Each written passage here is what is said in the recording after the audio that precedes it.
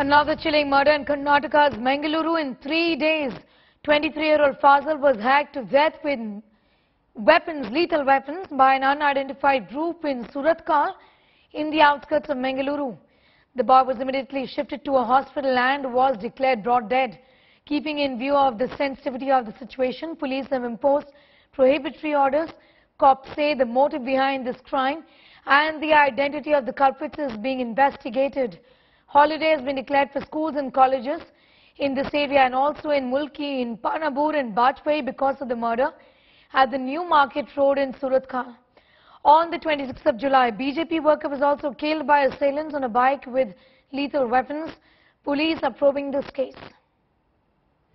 I'm at the New Market Road in Surathkal, where a Muslim youth was assaulted by at least 3 to 4 people at around 8 p.m. last night. The police are still investigating the incident. Police have been deployed in the area to make sure that there are no untoward incidents, because this is a very sensitive area here. Section 144 has also been imposed in the area. What we know so far is that Fazil, the one who was assaulted, had died on the spot. This is according to the locals. However, the police are yet to ascertain what really happened so far. The police commissioner, Shashi Kumar, has also refused to link anything with the murder of Praveen Nettaru, the BJP youth wing worker who was murdered on Tuesday night. The investigation is still underway. With camera person Shimurthy Gurumat, this is Priyanka Rudrappa for India Today. We will be taking up a case in Surathkal Police Station. This area is considered to be very sensitive with respect to these kind of incidents. In order to ensure peace and there is no law and order disturbance, I, as Police Commissioner of the University, passing an order for prohibitory order under Section 144 of CRPC for police station jurisdictions of Surathkal, Panambur, Mulki and Bajpayee. Apurva Jayachandran is getting us more details in the story from Mangaluru. More tensions there. Even as we deal with the first murder that was reported just a few days ago of a BJP youth wing leader, we had this one. The police are on their toes really pretty much, but give us an idea of the investigations in this entire matter, Apurva. Well, there's a lot that is ongoing right now. We already just saw 2 days back, like you rightly mentioned, a murder of a BJP youth wing cadre, and now yesterday there is yet another shocking murder that took place in Surathkal.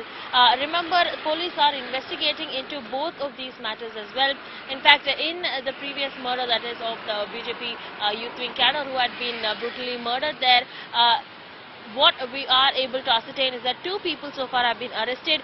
Police have also said that both of them are likely having links to PFI and STPI.